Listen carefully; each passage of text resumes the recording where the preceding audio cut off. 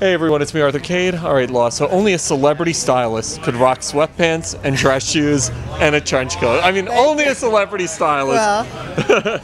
Talk to me about joining one of the great fashion franchises of all time. I say this, I've said this a lot. I am living in the house that Tyra built, and I'm so happy to be a part of it. I grew up being obsessed with this show, and I don't think that it gets the credit that it deserves for all the cultural things that it was the first place we saw a transsexual woman being viewed as beautiful. It was the first place that we saw, you know, a guy walking in heels and it not being comedic, but actually a skill set that people wanted to learn.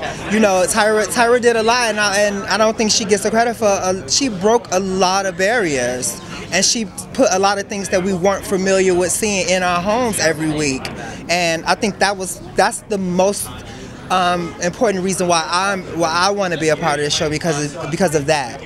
What type of judge are you going to be? What type of judge were you? I'm nasty. No, I'm just kidding. I don't know. I'm honest. I'm nurturing. You know, I do have a quick wit, and I do not have a filter.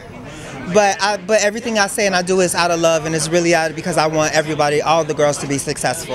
I heard you have a catchphrase, by the way. Yes. Give it to me.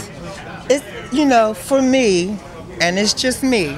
I love the arm cross. That softens it. I'm so emotional. When you get it for me, it means like get off the stage. I'm so emotional.